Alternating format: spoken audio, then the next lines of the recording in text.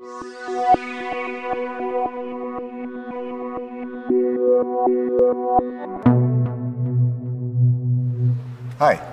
welcome to the second half of the panel discussion that is the closure for the MOOC Co-Creation of Sustainable Cities. We will continue our discussion on key themes and topics that we have been mapping out during this course. And I have a renewed panel around the table with me to have a discussion on this final set of topics. So welcome to Erik and Sigrid and Walter again. My name is Gert, Bas and Ilse. So we will discuss in this panel two clusters of key issues. First we will dive into the international dimension and the comparative perspective that we have been using during the MOOC. And second, we will look at the impact of co-creation knowledge in society. So what can stakeholders learn and do with the knowledge that we kind of produced in this MOOC. So first we start with this issue of international and comparative dimension. And I will just give a short introduction again to fresh up your memories a little bit.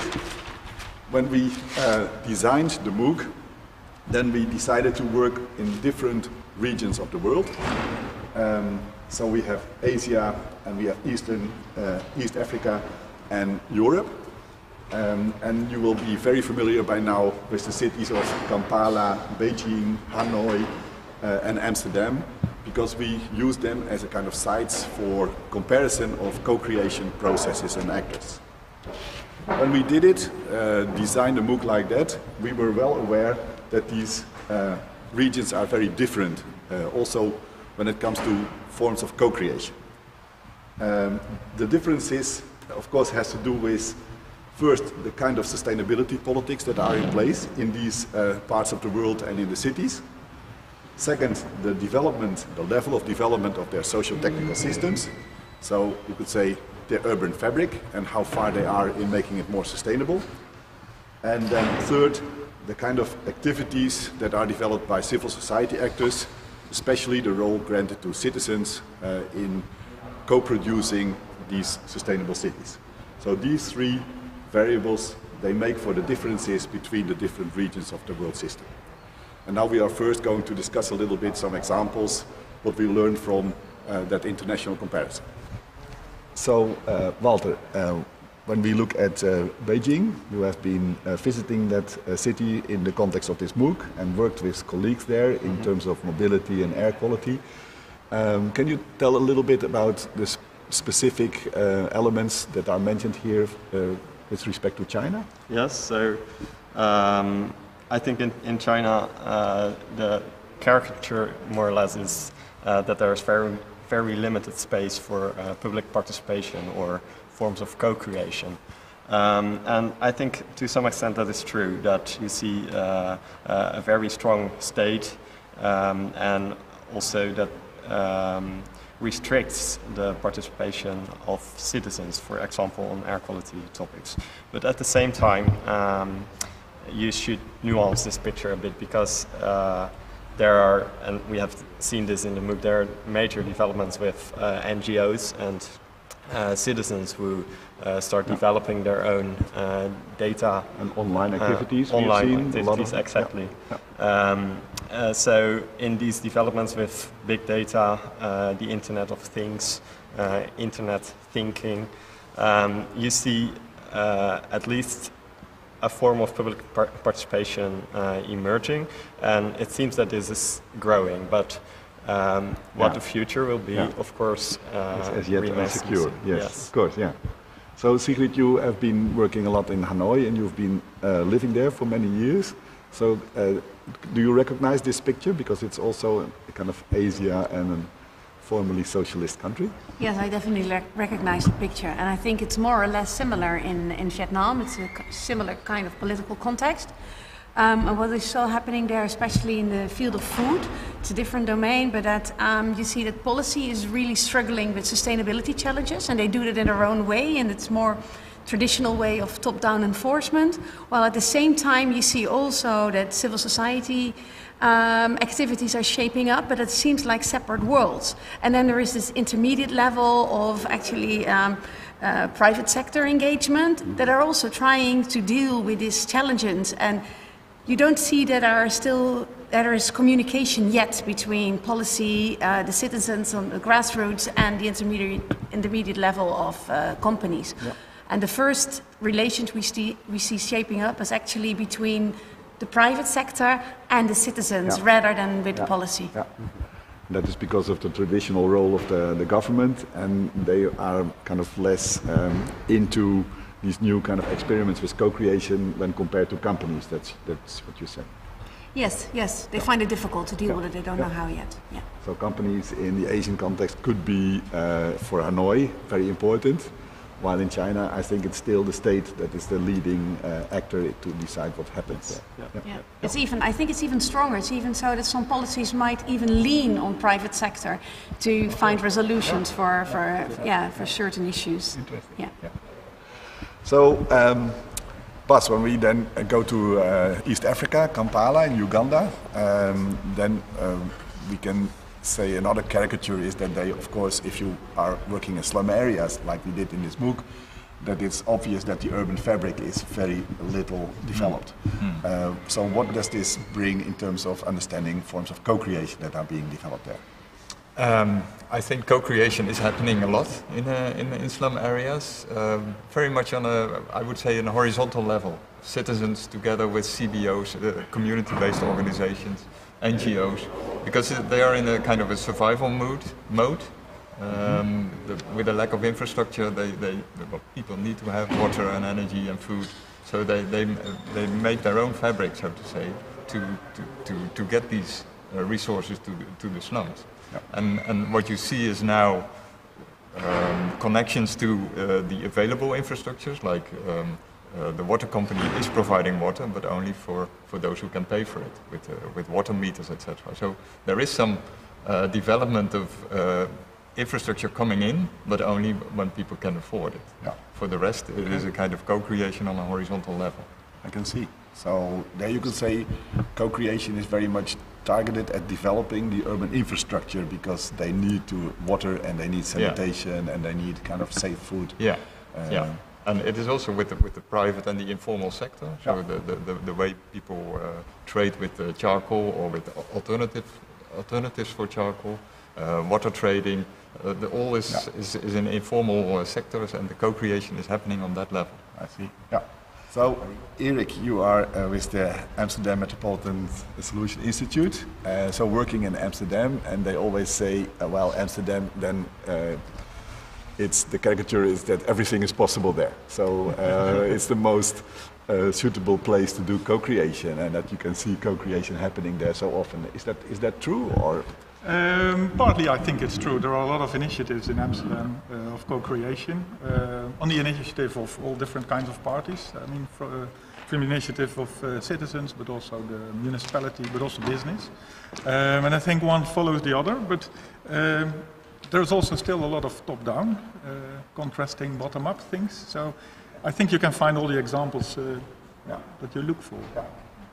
I'm not sure whether it's an ideal place for co-creation, because there is also a lot of legislation. I think in the Netherlands is quite well known for it. Yeah. But what you mentioned is that there is this attempt to integrate and to collaborate among different layers of government, for example, so that you have companies working with municipal authorities and working with NGOs and citizens. And unlike then what you mentioned for Vietnam, they are aware that you need all these parties and these stakeholders to make an effective form of co-creation. Yes, absolutely. Yeah. Okay.